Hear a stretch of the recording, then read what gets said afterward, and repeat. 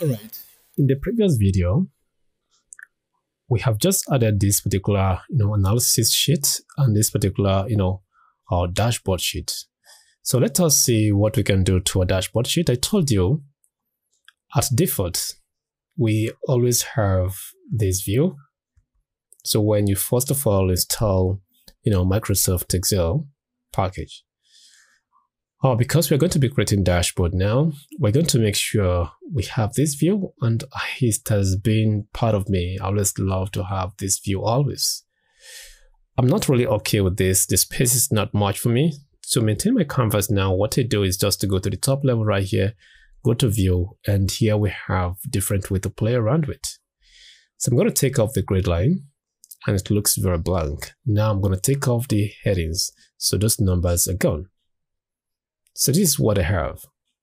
So the next thing I do now is just to make sure I Ctrl A to highlight everything, and I want to change the color to this. Go to home, click right here. I'm going to go to the third one here where we have white background with dark 25%. So we have something like this. Nicely done. So the next thing is for you to click right here and go to insert. So from there, you see where we have, illustrations. Click on it and you see the shapes. And we're going to go with this particular, rectangle rounded corners. And we just get it. So I'm going to make sure it starts from here. I would have to expand it. So the rounded corner is something I have to work on. I'm just going to make sure it's not that round. So this time around, I'm a bit saturated with this. It can just make sure I create a space for it and just make sure it closes this way. And now if I'm not really sure of, if this is centralized or whatsoever, it could be like this, right?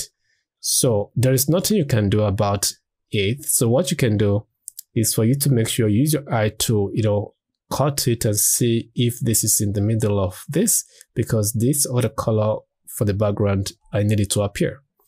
So the next thing I do is to Ctrl 1, and I have this line. I'm going to just say no line to it because I don't want to have border around it. Then I go to this particular part here, click on this, and I pick this particular color with 5% darker white. And this is what we have as the end result. Can you see this? It gives us something like this. So if you want more space in between, you can just decrease it and have something like this. So you can always make your adjustment, spend a lot of time, on your dashboard. So this is what you have.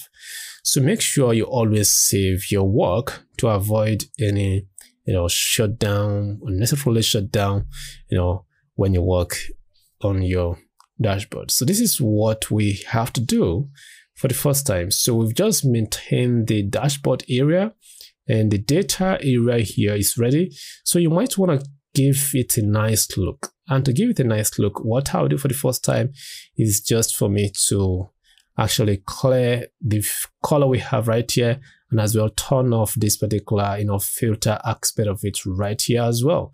So let's see how we can do that.